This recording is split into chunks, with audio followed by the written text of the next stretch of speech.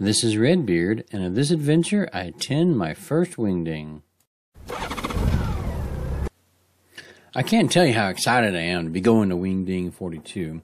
I first heard about this major Goldwing event in 2017, right after I joined the GWRRA. It looked interesting, but wasn't that excited yet.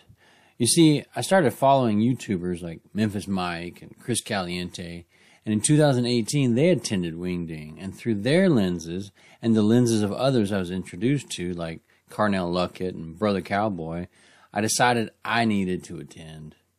I signed up for the 2019 Wingding during the 2018 event, knowing it was going to be in Nashville, as I was living in Oregon. I would figure out how to get there somehow.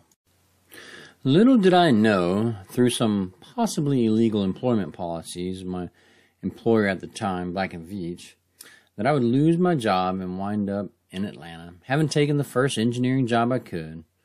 I was already signed up for Wingding, but with no money for accommodations, I had to sit this one out. Broken-hearted, I never did sign up for the 2020 Wingding, but that's also part of the pandemic story. Fast forward to 2021, I signed up early in the year, knowing my life was getting back on track, and the likelihood of me attending was high. So with all the baggage of the past 2.5 years, I set out on the over 400-mile trip from Nashville, where I now live, to Wingding 42 in Springfield, Missouri. Being a fan of bridges, the highlight of the ride was the 2 bridges at the Mississippi-Ohio River confluence.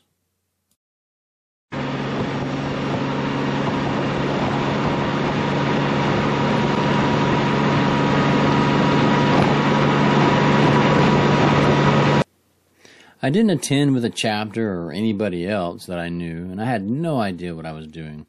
I expected registration to be near the door, but there were some signs pointing to the back of the room.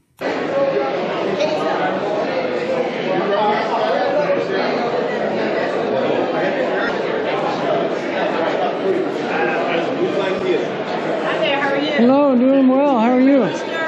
Yes, I pre-registered. Okay, let me have your ID and we'll pull your packet. You want ID? Yeah, we got to make sure you're who you say you are. Oh, what if I want to be somebody else? Everybody your registration. I like the way you got your camera in. Thanks. I think it's on, too. Recording us now. It looks like I am. Is that all right? Of course. Welcome. All right. Entered in 50-50 for both the grand and the daily. It's here. I walked right past the main trade show floor, but I just see these people hanging out by a door. I had no idea what was going on, so I just kept going. Jesus. Evidently, there was a Newbie pin I should have received, but I didn't learn about it until the closing ceremony.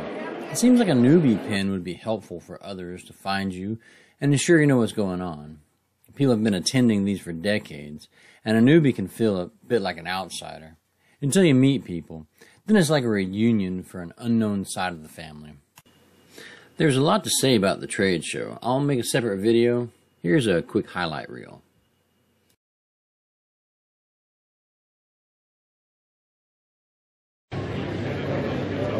So, how y'all doing? Redbeard. Yes, sir. Yes, sir. I've seen you before, man. How you I've doing, seen man? you I've before, seen your too. videos.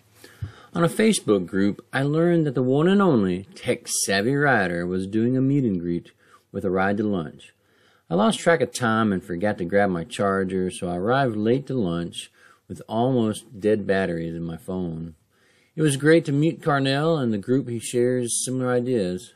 Just so you know, the catfish at the Flat Creek restaurant was good, and so was the ride there, and especially back.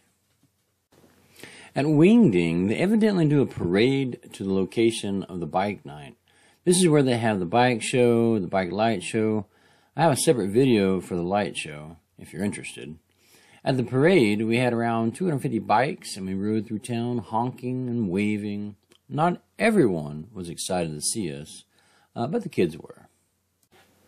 I left the trade show with over an hour before the closing ceremony. I decided I should locate it prior to returning to my hotel room so I'd be able to give myself enough time to get back. But the place was already filling up. I was surprised at this and had to ask what was going on, but people were just getting there early. The closing ceremony was a lot like a lot of my experiences at Wingding. The best things happened were not organized. They were because of the people I met. I had some good conversations with a few people. I met the Tennessee District Director, a lady from Tennessee Chapter Y. Also, before everything started, there were people from Alabama passing out flyers for their district rally, and someone from Florida selling their raffle tickets where the grand prize was $10,000, and you don't have to be present to win. I stayed one more night since it was a 8+ hour ride. I had a restful evening and mapped out a route on US 160. I'll have another video for that. Here are some highlights as I ride with my new Butler mug. It worked well, and the route was very enjoyable. Now I'm home, planning my next trip. I've been invited to ride with someone in Sturgis. I've never been, and I'm a little nervous about the event, but excited for the ride and the people I'll meet. This is Redbeard. Until my next adventure, see you on the road.